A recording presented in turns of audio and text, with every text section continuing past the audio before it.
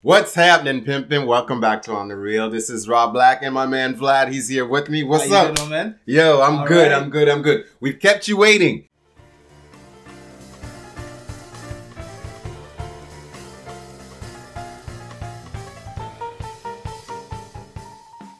Let's go, Civil War, right now. Let's go. Let's get into it. So, first off, let's talk about the hype that preceded the movie. Well, I was so hyped. My expectations were over the top, right? Everybody. The hype was so real. But I mean, how many videos did we make about this very subject? The hype was so real. It's not just a good superhero movie. It's an amazing film. It's amazing. The story is fantastic. The way the characters are developed is fantastic. The writing makes sense. It doesn't feel overwhelming. And oh my god, the way this movie's directed.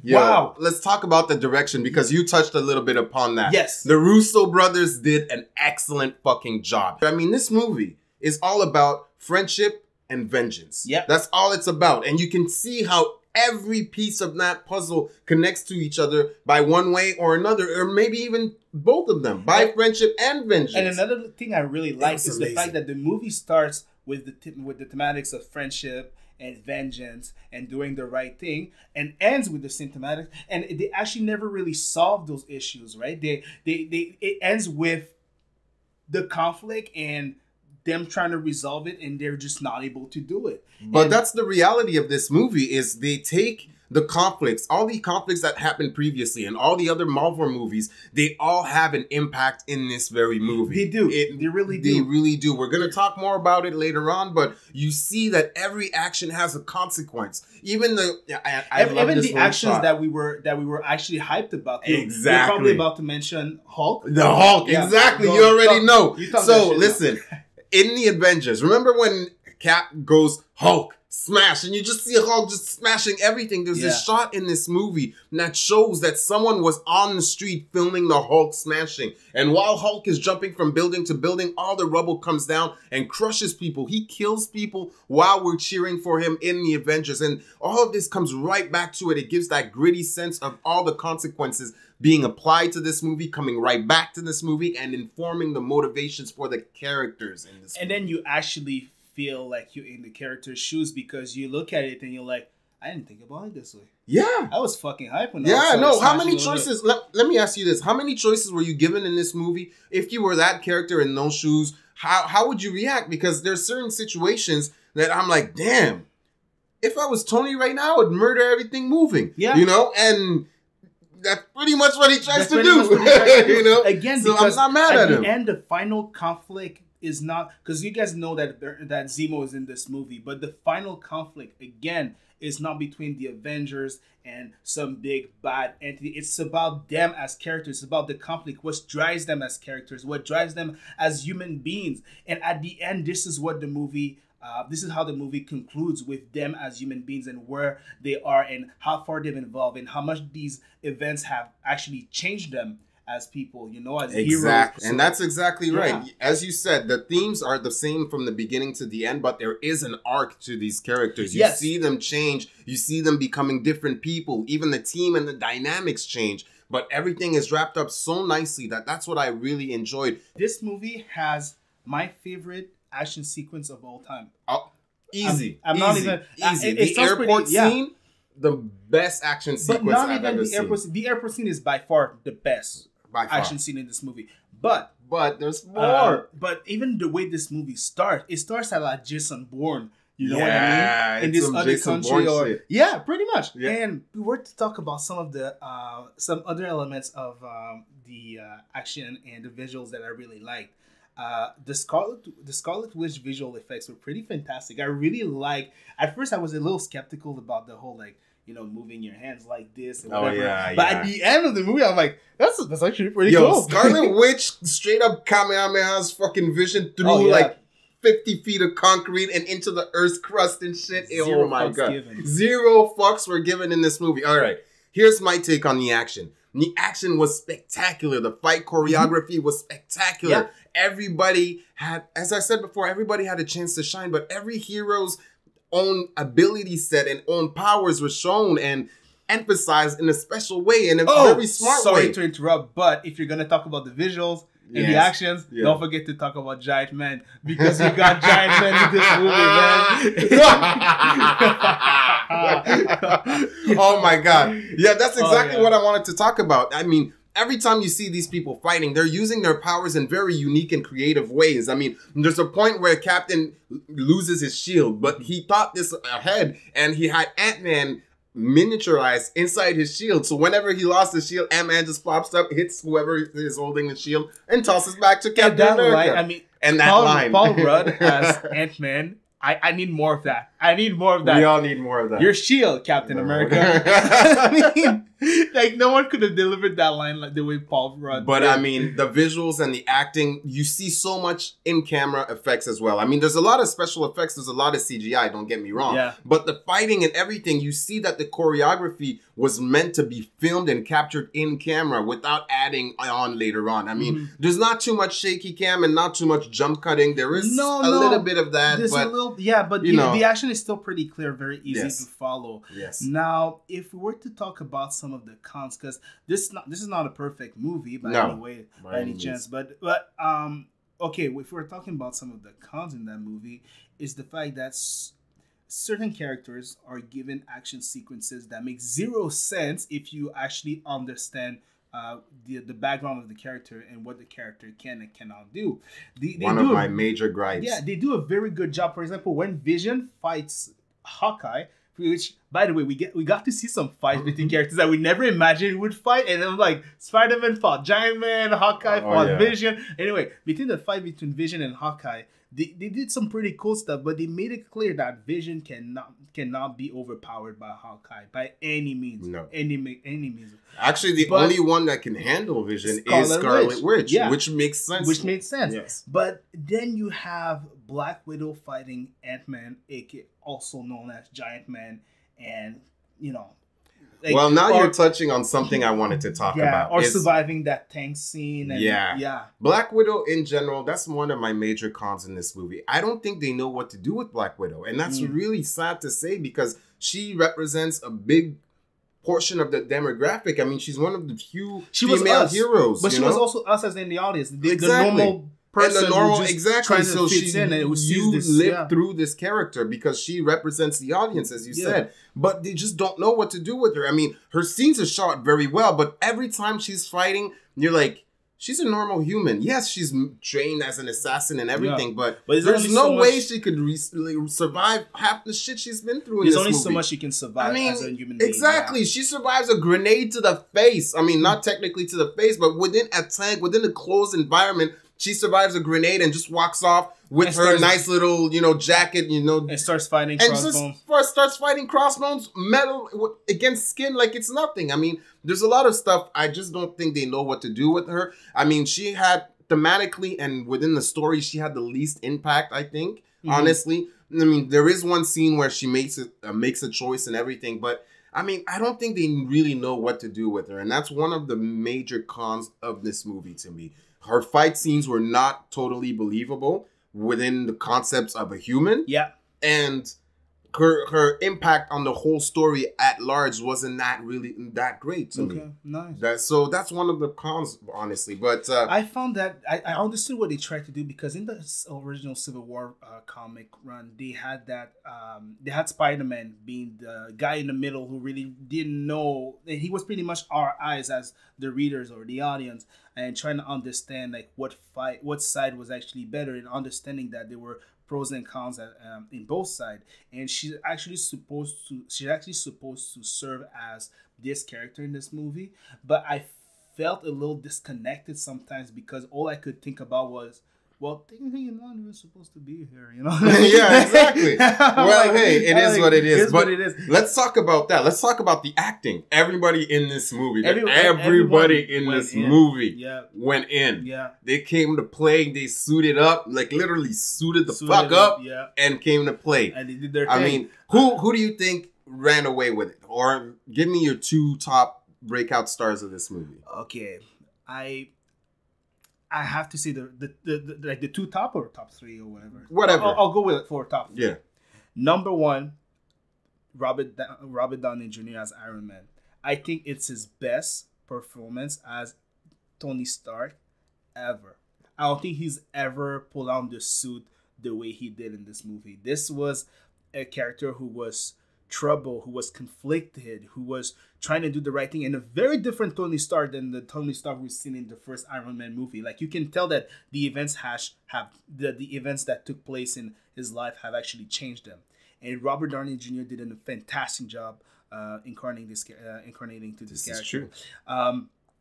The second one, I'd go, of course, Chris Evans as Captain America, because, but again, listen, again, this is what I like, the fact that he's also a very different character than the one we've seen in the original Captain America. If you think about it, Iron Man in the first Iron Man is against the government, and Captain America in the first Iron Man movie is for the government. He's pro-America. He's like, America is the shit, you know? Yes. But now they kind of switch sides, and you can tell that the events that they've been through and the challenges that they've had to face in the past have actually changed them in a way that, although they were the same challenges, but because they came from different places, they were both thinking, maybe I should be on the other side.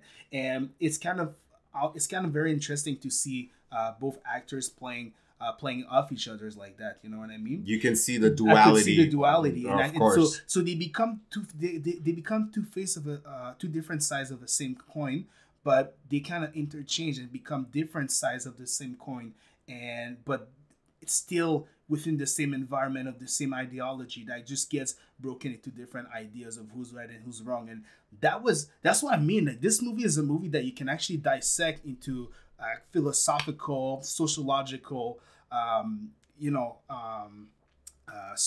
topics, and the actors kind of understood that. And you can tell that this was not just something that they went on to have fun with. This is something that they took very seriously in terms of acting, performances, and this is like Oscar-worthy level of acting. Of course, it's a comic book movie, so it's not a comic book. You know what I mean? Right. I know they really considered it as, okay, this is about the characters. This is not about finding a giant bad guy at the end. This is about the characters and what goes through their mind. And that's when you understand, like, whoa, they must have studied those characters in depth, you know?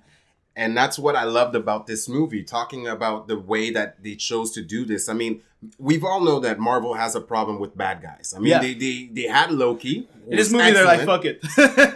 They had Loki. He was excellent. I mean, they have the big bad guy, the death god, that's still to come. So in the meantime, it's really hard to fill out that space because you have the charismatic villain and you have the big death god already taken out, you know? They tried with Ultron, but it didn't work. Here, they completely sidestepped this issue. What they did is they made a character piece. If you really think about it, this whole movie is a character piece. And the bad guy, Baron Zemo, in this movie is a product and a result of all the other movies that we've seen before. So it fits in within the theme of friendship and consequences and revenge and everything else. And I think Daniel Bruhl played that excellently. So I have to tip my hat off to him. His acting game was really him well also, done. As Zemo, because some people are complaining about the arc of his character. I didn't like the way he was developed in the movie, but ultimately he's the ultimate genius. When he tells Black Panther, listen, I know I can kill the Avengers. Stronger men than me have tried. Yes. All I can do was getting them to kill each other. And at the end, they're like, how did you feel about the fact that your plan failed? And it's like, did it now? Did it? And you look at it, and to me, I compare it to Joker. At the end, Joker made it seem in The Dark Knight, Joker made it seem like, you at the buses, I didn't blow up the buses, whatever, but I kind of wanted that because while you were not watching, Harvey Dent became corrupted, and at the end, the team is broken. This is not the same team that this is not the same team. At the end of this movie, things have changed. Yeah. People have left. Dynamics have changed. I mean, there is a promise made at the end which says, "Hey, we're gonna get right back together for the end war." But as you said, that was really well done. On my side, as far as the acting goes. You know, everybody knows. Oh, that was my third one, actually. That was my third one. Everybody knows. That was my third one. Chadwick Boseman as motherfucking Black Panther. Yeah. Oh, my God. This guy, whoo! This guy is amazing. He had so many great lines. You want to say the line. I know you want to say the line. So go I do want to say the line. Let's go for it. Don't bother. I'll kill him myself. Damn, that was gangster. Oh, my God. He could have pulled up on you. But he ain't thought that was gangster. No. What he said was real gangster. What he said was real gangster. Oh my God, that was amazing. Oh, yeah. His lines, he has so many quotable lines. His acting is amazing. I mean, people were indeed a little bit, you know, there was a little bit of a backlash of the accent that he gave. And what do you think about that? Listen, the accent, this is the point I've been trying to make, is the fact that Wakanda is not a country unlike any African country. Although it is based in Africa, it is an African country. It's unlike any African country in the sense that they were really secluded. They were not really open. They didn't open their borders for a very long time. And as far as technologically and as far as education goes, they didn't need to open their borders either because they were so advanced, you know, as a society. And even in the Marvel comics, they make a very clear point that Black Panther doesn't sound like anyone that they've ever heard of, you know. The Wakandas, they really sound different. Yes. And in this movie, what they did, they blended a few different accents and dialects together to create a new accent that we hadn't heard before. And I was all fine with it. You know, I was totally fine with it. And everything having to do with Black Panther, as far as the acting, as far as his story, his introduction was excellently handled. I mean, to me, one of the greatest moments and the proudest moments was seeing King T'Chaka up there just talking to the UN. If you really think about it, he's fantastic. The one that was leading the UN delegation of 117 countries. This African king just talking and saying, we will not have any more disasters like happened in New York and Washington and all the other disasters that were shown that involved the Avengers in some way, shape, or form. He's the one leading that. And then, of course, there's the assassination scene that I knew was going to happen. And we see the development of Black Panther, his son. And everything about it was amazing. He kicked ass. He was going ham. He had the lines. And at the very end, he makes the most crucial choice. He knows that Baron Zemo was playing everybody else, and he has the greatest line of all. He says, "The living are not done with you yet." The living are not done with you yet. But right before, he says, vengeance has consumed you. It's consuming them downstairs while they're just beating each other up downstairs. He says, I am done letting it consume me. So he shows wisdom. He shows strength. He shows fearlessness. Because he is not a superhero. He's a super king. That's what I've been telling people. Like, this is not going to be a Black Panther who just jumps into conclusions and doesn't. He's a king of the most technologically advanced nation in the MCU. Yes. The nation who went to war against Atlantis and won. You know? Yes. Like, no, but talk about it. Speaking of being a king, that made that line even whole. Oh my God. It made it so much doper because imagine the leader of a country not saying, you know, I'm going to send my armies against you or there's going to be war. No, fuck that. He's like, yo, pimpin', I got this. I'm going to handle this.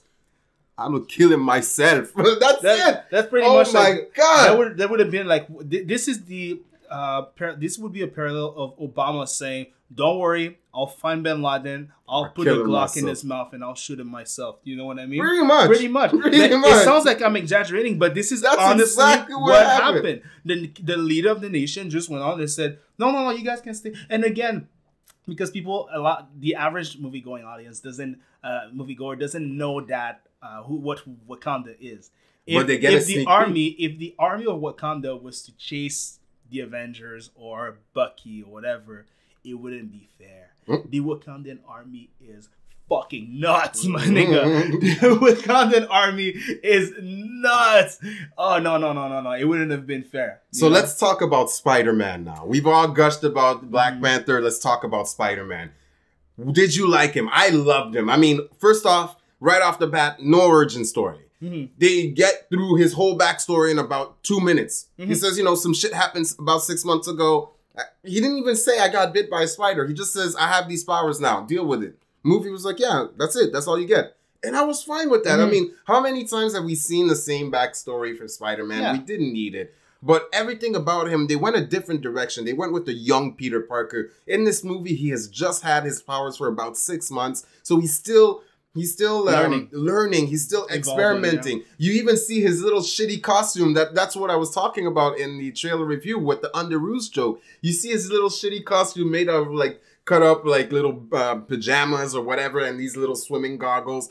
And you see that he's an amateur, and then Tony Stark comes and says, you know, I got you. I'll put you under my wing. I got, you know, a whole remodel, you know, pimp my Spider-Man, basically. And they that's what they did. They pimped his Spider-Man, and he comes out with the new suit, and he goes and helps it out. And everything about him is excellent. They really captured that young adolescent Peter Parker. He's cracking jokes like everybody else is cracking jokes in the MCU. But, you know, at a certain point, he's fighting Bucky, and then he's like, oh, wow, you have a metal arm? Cool. You know, he's just going ham. He's a fanboy just like us. He says, hi, Cap. I mean, I'm a great fan and everything. Mid-fight. I mean... everything about Spider-Man was amazing. You're not supposed to talk so much in the fight. Oh, my bad. My bad. And one of the best things, and speaking of Giant Man, let's talk about Giant Man now. In the airport scene, Ant-Man goes giant. But before that, he has an amazing moment. He has an amazing moment. You see him as a miniature Ant-Man, like running, saying, I know how I'm going to distract him. I'm going to do something. It's kind of big. I've never done it before. I haven't done it many times before, but if it doesn't work. And then the camera takes a wide shot of him running on this little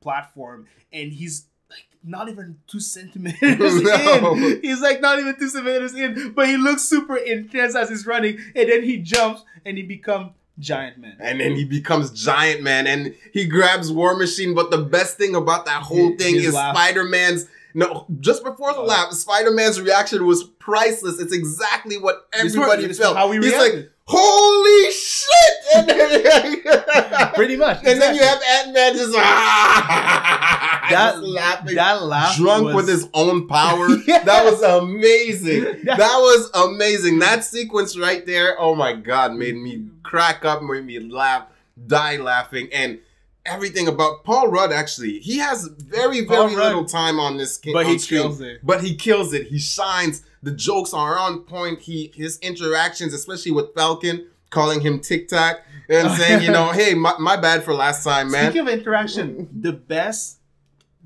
okay. The movie is about Captain America and his conflict with Iron Man and Tony, right? But the best chemistry I've seen on screen in this movie is between Falcon and the Winter Soldier. Yes. It was fucking hilarious. This buddy cop chemistry is like, I fucking hate you. I hate you too, goddammit. Oh, yeah. That was excellent. That was actually excellent. You're very right. I mean, everybody, as far as acting goes, all the character goes, top notch. Yeah. Great results all across the board. Just listening to the score composed by Henry Jackman for this movie, there's a significant moment in the score. It's 4 notes, and it repeats itself throughout different nuances throughout the movie. They're very loud, very soft, and it kind of made me feel like this was a more mature movie because it was a little darker and a little more serious than what I've heard so far in the MCU. If you compare it to what you heard in the Avengers, you know, the da-da-da-da-da-da-da-da. No, this was different. This was like very dark. People are about to get destroyed emotionally and physically, and some people actually do get destroyed emotionally and physically in this movie. That's very true. And I actually felt it throughout the room. Just thinking about it, I'm just there like, the score is very heavy. And it kind of fits in it really fits in very well into this movie. And I feel like this is actually, even there, you understand that this is something very different that they were experimenting with this movie. And in the sense that they were not trying to hype you up with it. They were trying to tell you like, yeah, this is a fight. But instead of playing the super drums and hyping it up, they want you to understand that those are friends. This fight is dramatic. This is not... We had fun watching it, but at certain moments, they wanted you to remember, especially when War Machine gets knocked out of the sky. Oh my God. Wanted you... That was heart-wrenching. And they wanted you to remember that this is not totally fun. This is really sad.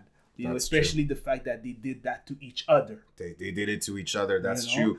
The soundtrack and the score, all in all, as you said, it emphasizes the emotion of a scene. It emphasizes the action that you're seeing on scene. But not only that, but I love the subtle way that they blended each character's theme songs together. Especially anytime you hear Black Panther before you see him, which ties into this whole hunter, like predator.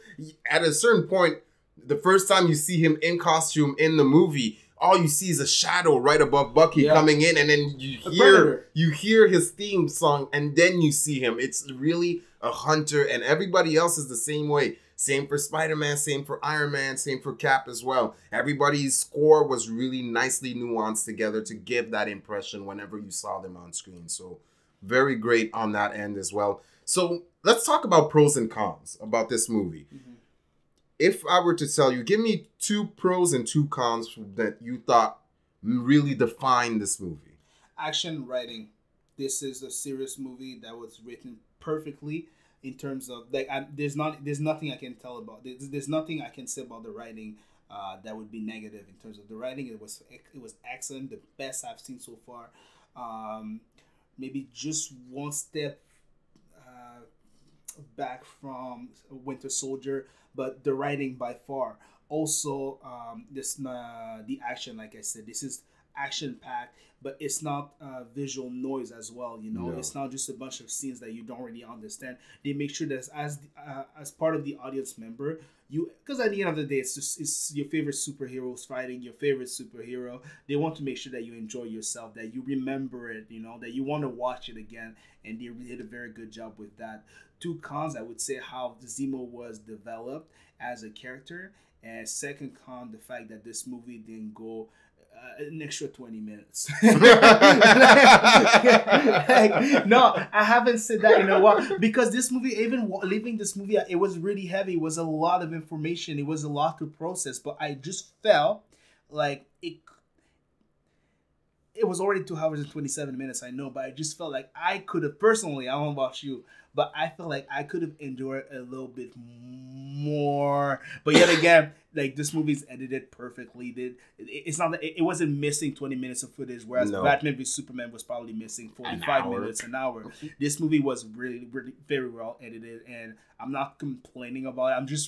I just wish I would have seen a little more of the fights, and it was so good you wanted more. I actually, you know what? Usually the introduction scene of the movie, the first act, is usually the act that tires me the more, because I'm like, oh, you have to set everything up. I'm a little bored, but I could have spent a little more time in Legos. That's true. I could have spent a little more time in Legos. That's true. Right away at the very beginning of this movie, you're right into the action. My 2 pros about this movie, as you said, the writing.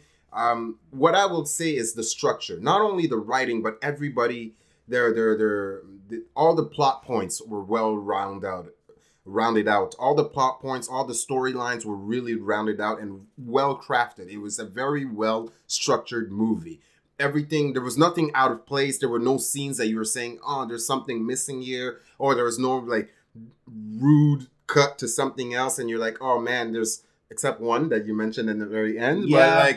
There's nothing that is really missing. There's, as far as the structure from top to bottom, everything is solid in this movie. You have to nitpick and look for something. Exactly. That's when you start nitpicking, because everything is structurally sound. Because I had 2 of those moments. For example, the iconic moment of Captain America raising his shield against Iron Man's fire beam, and they're just like getting on their knees, and they're just forcing their powers upon each other, their strength upon each other, and then it cuts straight to Zemo. Yes. And then it goes back to that scene, and I was like, I could have had 10 more seconds of that scene. I felt like it was too short. You wanted it, and I understand why you wanted it. Exactly. But as far as the structure, that's my first pro. The second pro is, the action. The action is just spectacular. Really, this movie is full of just scenes that you want to rewatch. I never rewatch movies, honestly. I rarely rewatch, especially when I'm doing a review. That's when I will rewatch a movie. But I watched this movie 4 or 5 times. It's ridiculous, and I just kept going back for more. Yeah. There are certain pieces of this movie that are just perfect and excellent, and you just want to come right back to it.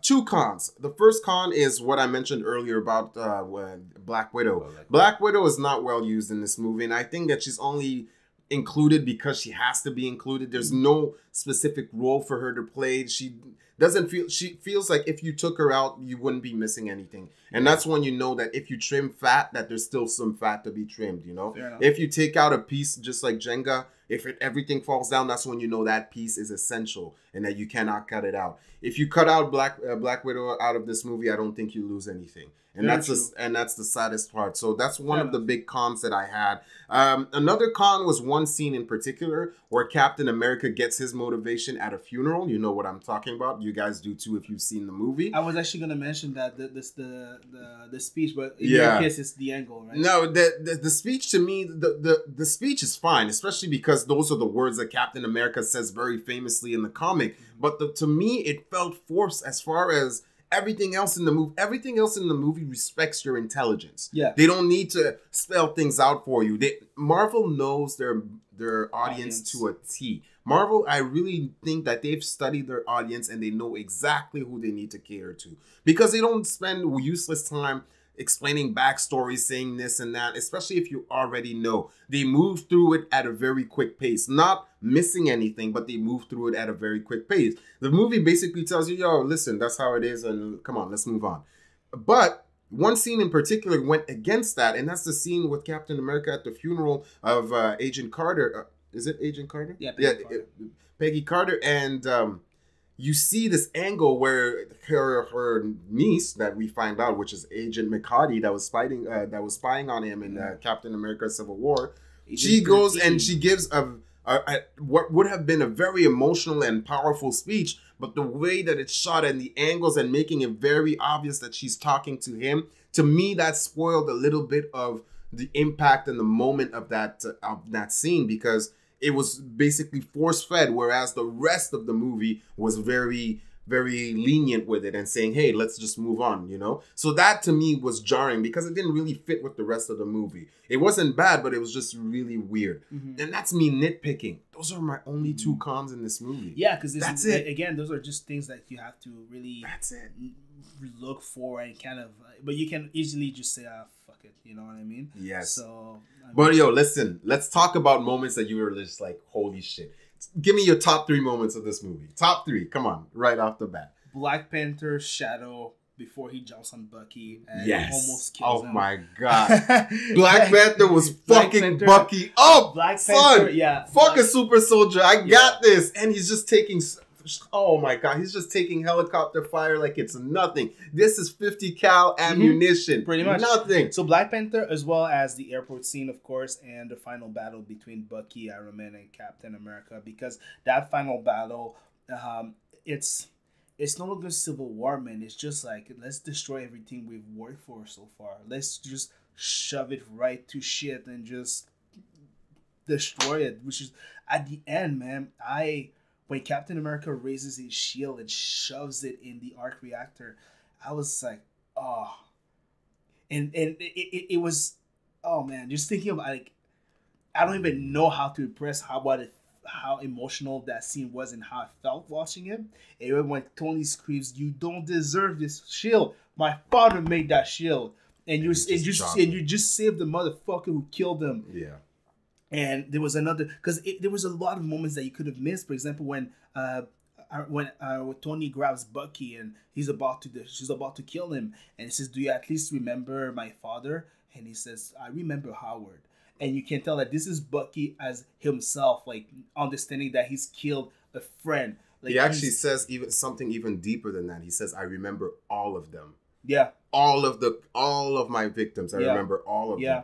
But yeah, I definitely understand that. So what else? One more. You have one more moment. One more moment. I'm obviously gonna say the airport scene, but I want to leave that. I want to leave that aside for now because you said that before. I brought that up.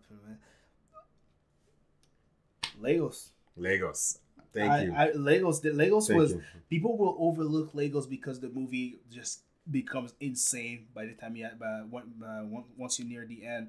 But Legos, I think I was very skeptical of whether or not I would really buy the new Avengers team without Tony, Hulk, and Thor. But I was like, nope, okay, all right. And they were not missing this movie. They're mentioned. You know, the movie knows that you're not fucking stupid and it tells you, hey, where's Hulk? Where's Thor? I don't know. Okay, all right, Civil War. You know? And they do this movie doesn't give a fuck. This movie, like, and I love it. I really love that. But overall, I think it's my favorite superhero movie of all time. Oh yeah. And yeah. Oh man, top 3 moments for me.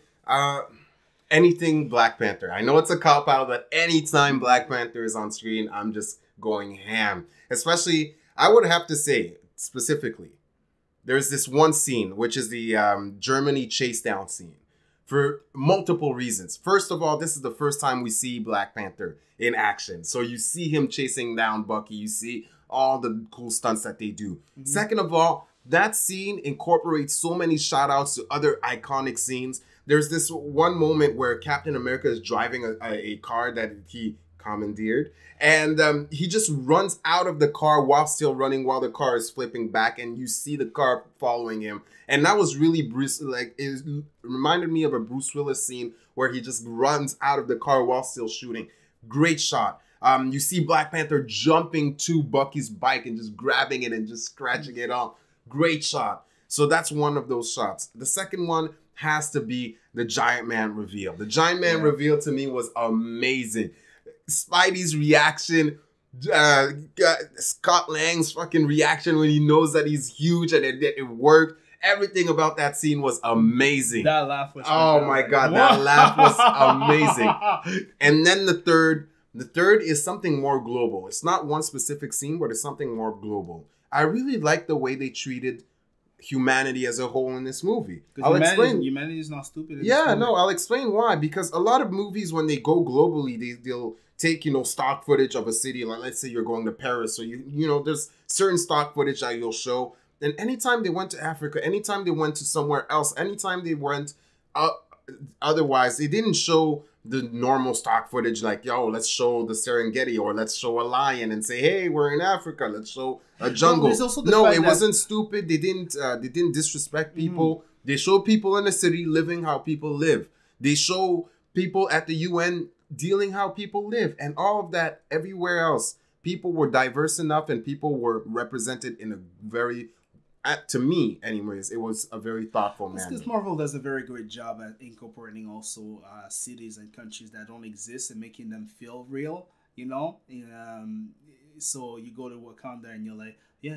You go to Sokovia and you're like, yeah. You're like, stuff like that kind of thing. Like they do a very good job. When they actually recreate their own world and incorporate cities or their own version of certain cities, or their own version of, actually come up with brand new cities and places that you've never seen, they make them feel very realistic. When I go to Wakanda, I'm like, yeah, fuck. Like, this is because at the end you see Wakanda. That's true. Wakanda. That's really good. So overall, how do you rate that movie? All right, so now let's talk about the rating. First off, I have to explain my rating system. Now that we're going to be doing our reviews together, we need to establish this rating system. I do not believe in numbered rating systems. Those don't work for me. I just classify and categorize movies. Yeah. So going from the bottom to the top, I'll explain it. So first off, we have the absolute worst movies in a category that I'll call dog shit. Straight dog shit. From 0 to 15%, this is bullshit movies. Nothing to be redeemed. Just burn them, burn them, burn them. Second category, right above that, that's the pimp hand. So something went wrong and you just deserve that pimp hand. You just Fantastic Four.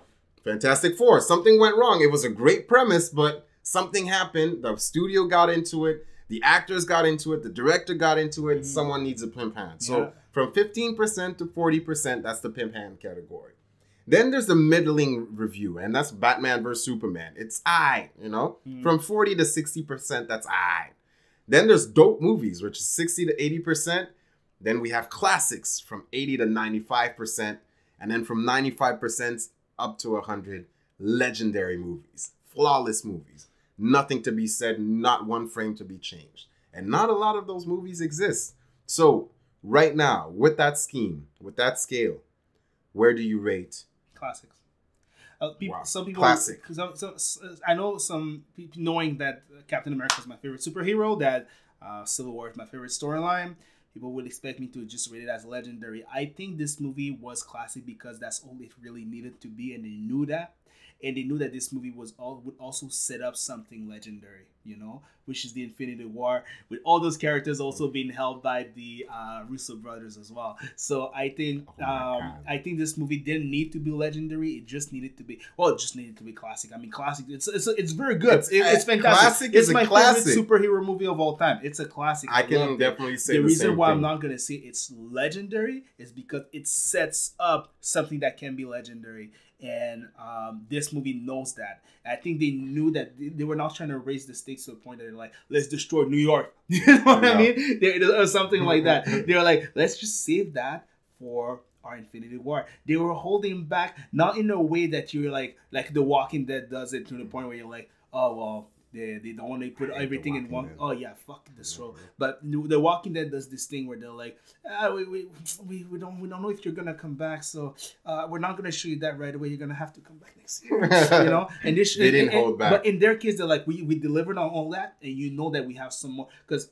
even the end credit scene, what would have made this even more epic after having seen Wakanda would have been to see like a scene with Thanos, like, you know, jumping in the ship ready to declare war to Earth, whatever. But they're like, no, we're just gonna hold back. We're just gonna hold back. We're not gonna set that up so far. Where there's so much going on in that universe that I, as a geek, as a comic book nerd, I wish I would have seen, such as, you know, the way Guardians of the Galaxy set up the Eternals, the Kree Empire. The Nova stuff, and I can't wait. The reason I can't wait for the Marvel universe to go I think cosmic, Guardians 2 is going to touch a lot about that. But that's why I can't wait for the universe to go cosmic, and I just geek out on that. But and they were really like, okay, let's just wait it out and just chill for a little bit. This is How true. about you? Anyway, that's my explanation. So you gave it a classic. I'm going to have to give it a classic too. I mean, this movie is not perfect. It's not perfect. But goddamn, is it ever good? Yeah. I mean, this movie is satisfying in many, many different ways. And we talked about the hype at the beginning of this video, and I can safely say everything you thought was hype for in this movie, it completely delivers. It really everything does. You were waiting for, it completely delivers. And that's the stark opposite from Batman vs. Superman, which the hype was even bigger for that movie. It was and the biggest. It was just point, a you know letdown. What pisses me out is the fact that, again, we're not trying to destroy Batman v Superman. That's not what we're doing here. No. But Batman v Superman actually hurt Captain America Civil War at the box office.